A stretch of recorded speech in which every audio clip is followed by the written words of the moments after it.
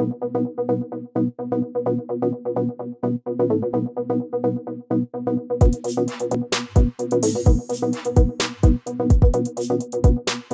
fact, this is my third participation within Archmarathon. I've been experienced being among the guest speakers and the crowd, then as an organizer in Beirut 2015.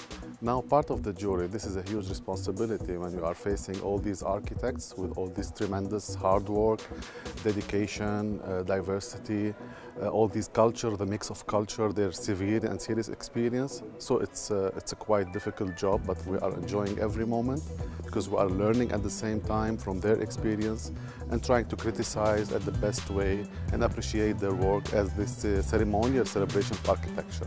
The mix of the education and business with this cultural architectural experience, I think this is for the third year experience. It's proving that this combination and this format of events is quite important, useful, and we are learning a lot from this experience. And I think we shouldn't stop.